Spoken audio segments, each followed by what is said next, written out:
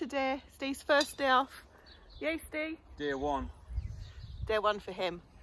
Starting off with some fence repairing. So do you remember that big tree that we took down and the storm took down a little bit too?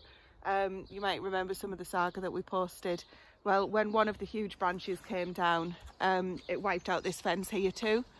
So as you can see, the tree is now chopped up and that's going to be seasoned for firewood. We're seasoning that outside because we've learned recently that you can't season it inside. That's right, isn't it, Steve? So apparently you can, but it takes longer.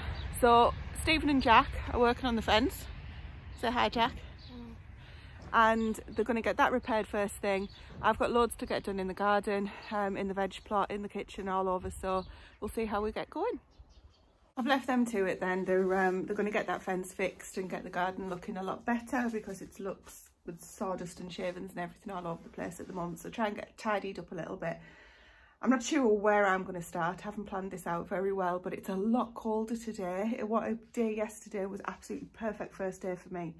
So I'm out obviously in the greenhouse and I think I'm going to start getting things just planted into the polytunnel. I've got a load of beetroots and things like that ready and I haven't hardened these off.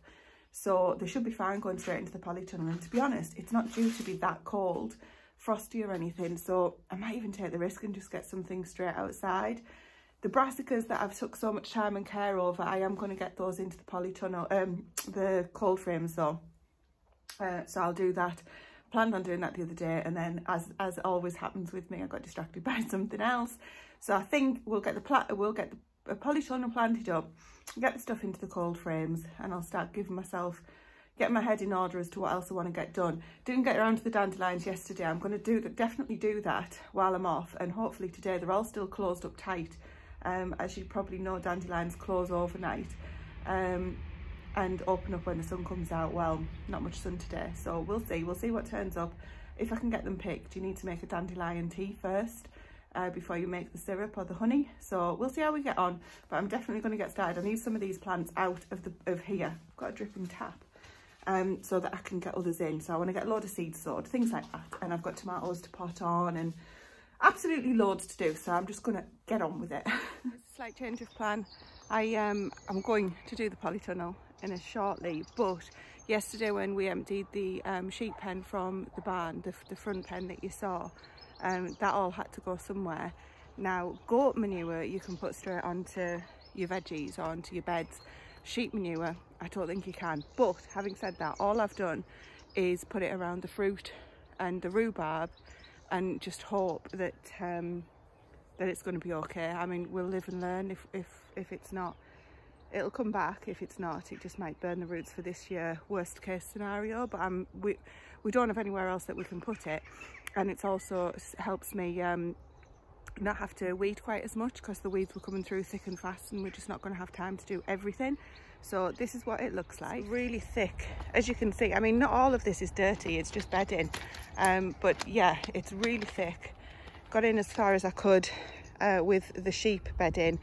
It's not everywhere because you just can't get in without getting your eyes taken out. Oh look, I've missed a raspberry cane there. That's they're getting everywhere, so I've been taking those out, and what I've actually got here are some that have still got the roots, so I'm looking for somewhere to replant them. I might have an idea, need to chat it through with Stephen first, and there's a couple there that I obviously need to get out, and I've done exactly the same. This will shake off and rain off. Hopefully it'll be okay. I really hope it'll be okay. And I've done the same around the gooseberry bushes. So I did this last year. I mean, gooseberry bushes are really tough. They're starting to bud. Looking fantastic, can you see that? So yeah, I've done it all the way. Haven't managed to get in the middle where the raspberry canes are coming through, but that's okay. We'll see how that works out, and I'll show you now what Grace has been doing this morning. Grace is going out, you know, like teenagers do. But before, she always gets her jobs done, and what she's done today is move some hens that were in a cage, a greenhouse cage. So it was a greenhouse frame that had mesh over it, the one that was in the barn, and we're trying to get the barn all organised and cleaned and tidied out and get all the birds outside where we can. So she's moved these into this caged area. This is just some of the pak choy that's gone to seed, but look, these guys are loving the new life in there. So they've got 2 waterers.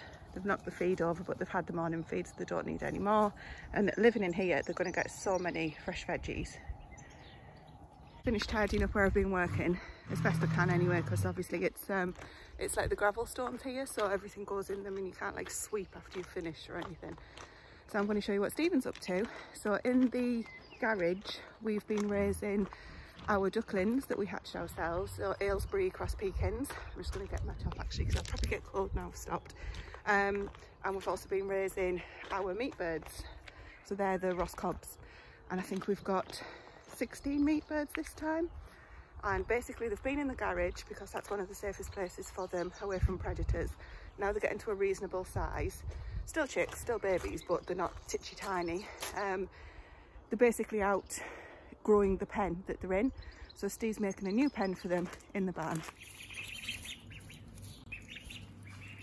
So all we've done with these is we've just doubled the size of the pen. They had a board going across the middle there, which the ducklings are in the right side and the chicks are in the left. So we've just took the board out the middle, screwed it, the two of them together just to give them double the size. But it won't take long for them to make this messy because they're the messiest animal in the world. They're still on the heat though as well. 2 heat mats over there for them. And that's Steve's invention to try and... it'll just create a pond for them to swim in the end, no doubt. And we've just brought the chicks over from the garage into the barn and doubled the size of their pen as well. But we have a problem with rats in here. They've got our last ducklings from the barn, so all I've tried to make this is as rat proof as possible. It's got a concrete floor, everywhere's meshed. I've put a little board in here so the rats can't get down there, so hopefully they'll be as safe and as rat proof as it can be. Only time will tell. We're on the back of the barn now, and we've got some jobs here to do that. Now we're on straw.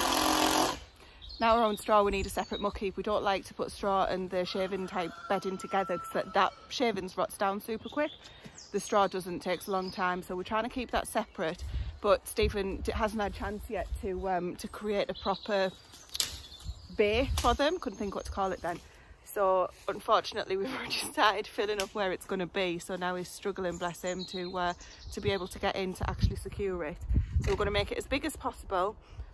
We've got some other stuff here that we're going to end up needing to burn, so we'll probably have another fire tonight. That's become a Saturday night tradition, and that's what we're working on now. So I'm just going to give him a quick hand, then I can get the straw piled back so we can actually start using the bay properly.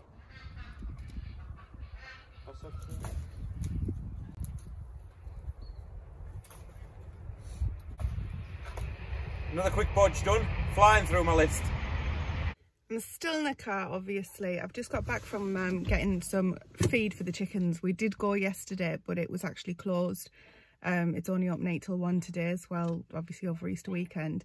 Anyway, 20 kilos of Lay's pellets is now £11, well, a penny under £11.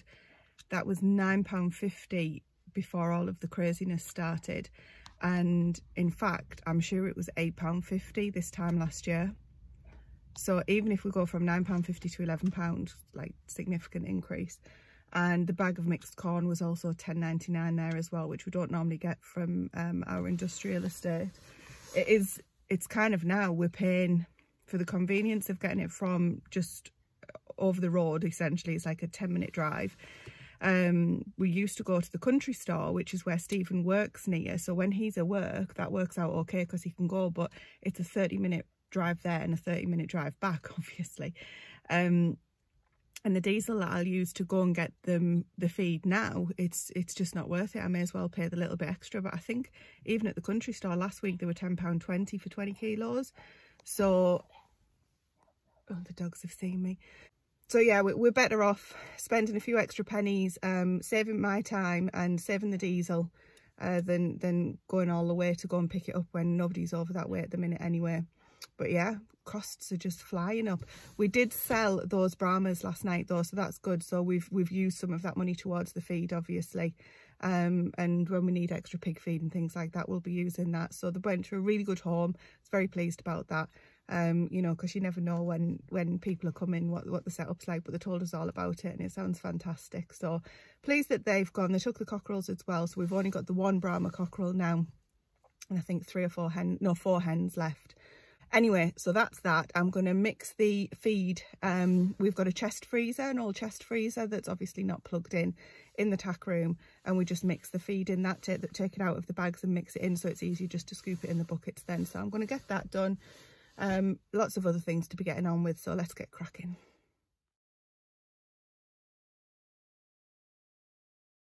Incidentally, a little tip that I'm using, I'm keeping these bags. I mean, we've always kept them for rubbish outside, but I'm actually using them instead of black bags or bin bags in the house. So whenever I need something, we just come over here, and that's why I try and keep them intact. So I just cut them open, tip the stuff out, and just use them as bags instead. One, it's better for the environment, so reusing them. And two, it's costing me less because, as I keep harping on about, the price of everything is going through the roof. So reusing feed bags for bin bags in the house. I've actually decided as well, I was supposed to be doing a roast beef dinner tonight. It's Easter Sunday tomorrow, and we're going over to families for lunch. So we'll be having a huge, I can't wait, a huge roast dinner tomorrow. And tonight, doing a roast dinner is really not going to fit in with everything. So I think what I'm going to do is kind of a variation. We've been having a fire on a Saturday, as I said, and having a drink around the fire and just chilling out after a hard week at work. But what I think I might do is roast the beef and get some roast potatoes pre-done, so you can have roast beef and potatoes, which, to be fair, is like the two best bits of the dinner anyway. But no Yorkshire puddings or anything like that tonight. So I think I'm going to do that and have that around the fire actually. So while Stephen's still out, because he's busy taking Grace and being taxi, doing a few other odds and sods as well, I think I'm going to get that done. And I also want to make some wild garlic and cheddar scones. So we've got lots of wild garlic that I planted myself, so that I knew it was wild garlic. But now I know how to forage for it. It's really easy. But we've also got some that we've grown ourselves. So I'm going to do some wild garlic and cheddar scones, and because we're using the electric range now instead of the Aga, trying to be sensible and make sure that I put everything in at once instead of doing things sporadically, which you can do with the Aga because it's always on. So I've never really had to think too much about that for the last few years. So I'm going to get the scones and the beef in at the same time, I think, and that's probably the best use of the electricity that I can think of. I could probably cook it over the fire down the bottom when we get going, but don't want to take the risk. It's too good of a piece of meat to waste if it goes wrong.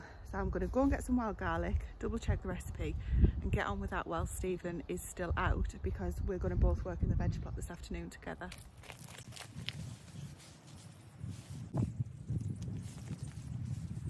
That smells divine. Looks like a cake, like a Bakewell tart. Anyway, these are the scones. Wild garlic and dehydrated tomato, sun-dried tomato. Oh my goodness, they're so, well, I'm saying they're so nice. Haven't eaten one yet. They look so good. Let's go with that. Absolutely piping hot, too hot to cut. Tried to steal a bit. Got the full thing, so I'm just push it back together. Nobody will know. I'm in the nursery, or well, it was the nursery. It's not the nursery now. It's what we turned into our storeroom, and I'm just going through our potatoes that we harvested last year, and we've got a few left, but we haven't got many edible ones left that size wise, and I left a few purposefully to grow chits, and I thought, you know what, I'm going to try. I know you're supposed to buy from a certified seed supplier, which I did for these, so I guess I kind of already have, but the ones that have got some decent chits on them, without meaning to, I'm going to try planting those and have a little patch just for those kind of potatoes. I don't know, making it up as I go along. But I've got a load of shop bought ones that I'm going to also put in this afternoon down the bottom plot. So I'm going to get on with that now, but I'm going to take these with me whilst I think. I'm more excited about these than I am about the shop bought ones. Is that sad? Okay, but I've got all different kinds of colours. I've got the reds, the blues, the pinks, everything. So I'm just going to do a mixture, and I would love to be able to just every year, I know a few people who already do it, but every year basically plant our own. Hello Rodney. Plant our own. So let's see how we get on.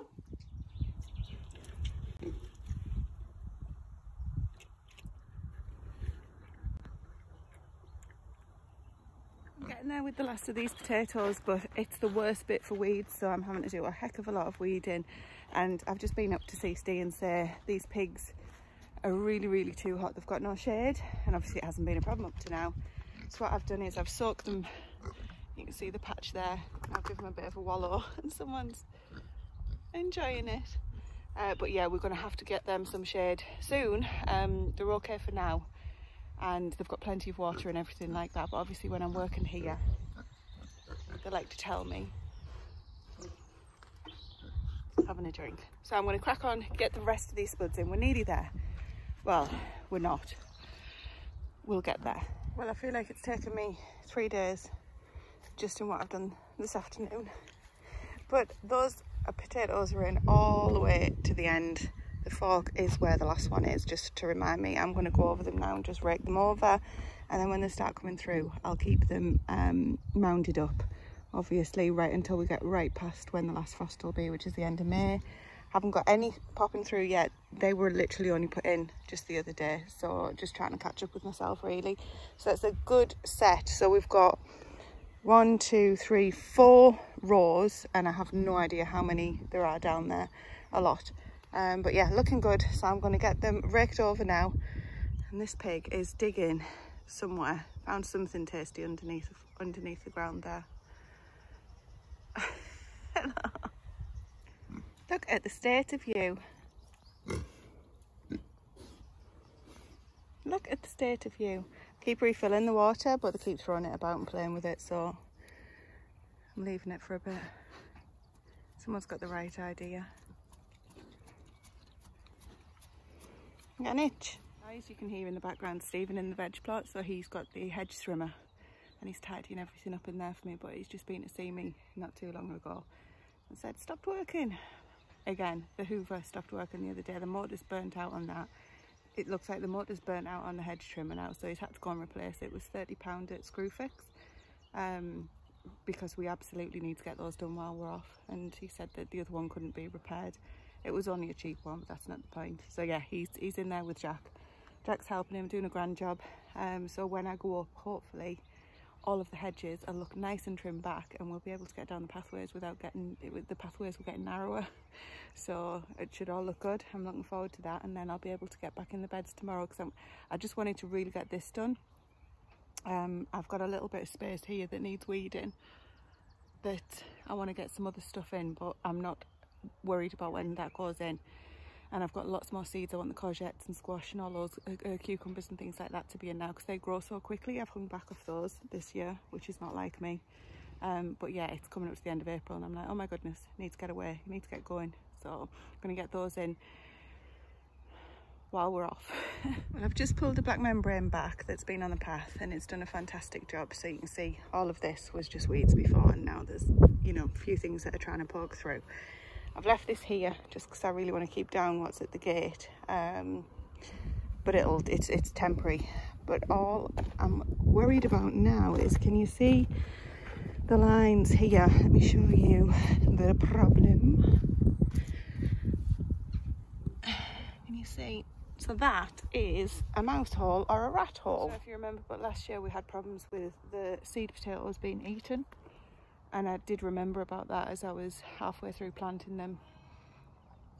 So I'm going to have to figure something out there. We can't, I mean, all this hard work to then be eaten by dirty rats, because that's what they are, horrible things, it's not going to wash with me this year.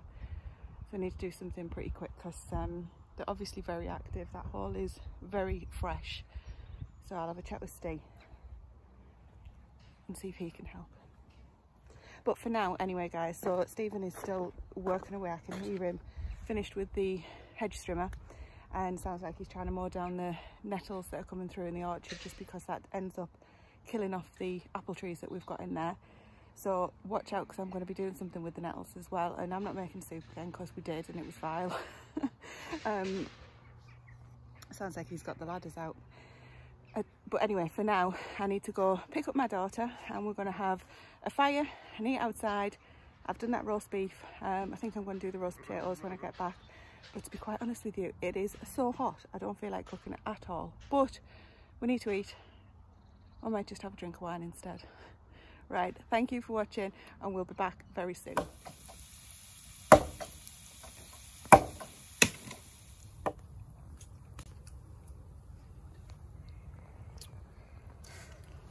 A perfect end to a perfect day. Did you enjoy it?